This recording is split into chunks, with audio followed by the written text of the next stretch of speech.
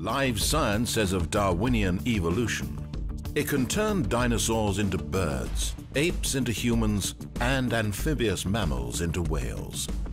What Darwin showed in his work on evolution and natural selection is that we don't need to invoke any supernatural force or power to account for the development of life through time on Earth. The ongoing processes that are observable in today's world. A scientific method is based on the collection of data through observation and experimentation.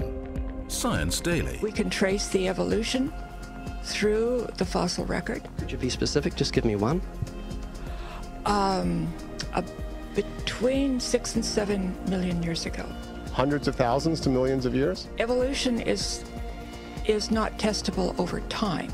We are condemned to live only for a few decades, and that's too slow, too small a time scale to see evolution going on.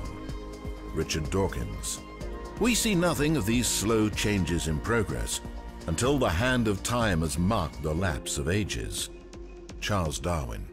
You've got the canine kind, the coyote, and the domestic dog, and there's the feline kind, which is the cats, the tiger and the kitten, and you've got humankind.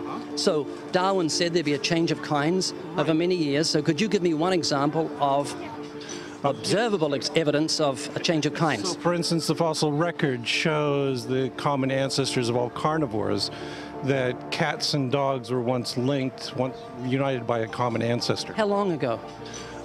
This, I believe, was like 60 million years ago. The scientific method must be observable and repeatable. So could you give me one piece of observable evidence for Darwinian evolution? Okay, I would point to, as one great example, is look at the genetics of the stickleback. What's that? So stickleback fish are a very interesting collection of species that were recently isolated after the end of the Ice Age. What did they become? They're various species of sticklebacks. They stayed as fish. Well, of course. Could you give me an example of Darwinian evolution, not adaptation or speciation, but a change of kinds? These are changes of kinds. They're still fish. They're distinctly different fish. We have thousands of examples. Can you give me one? I can give you thousands. Just one. For instance, I would say look at Lenski's experiments with bacteria then. So what do the bacteria become? The bacteria are still bacteria, of course. So that's not Darwinian evolution. That's not a change of kinds, is it? It is a change. It is a change in the genetic makeup of the bacteria, which is still bacteria. So what do the bacteria become? A new kind of bacterium. So it's still bacteria. There's no change of kinds.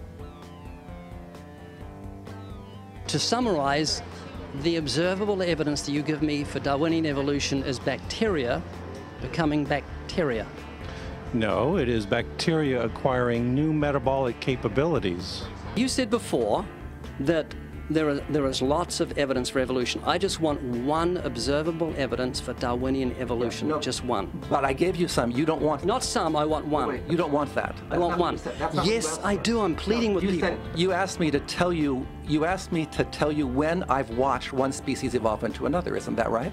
No, one kind into another. There's 14 different definitions of species. So I want a change of kind. When you're talking about kinds or change in families, you're actually talking about macroevolution. You're talking about changes on the level that separate, say, cats from dogs.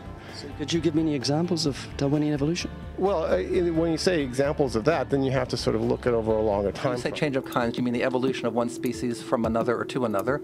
Yes, we have that in action actually in the Galapagos. Could you give me one instance? Yes, we have an example from a group of birds called Darwin's finches. What do the finches become? They become genetically new and anatomically new, recognizably different species. So they're still finches? Well, of course they're still finches, yes. So there's no change of kind.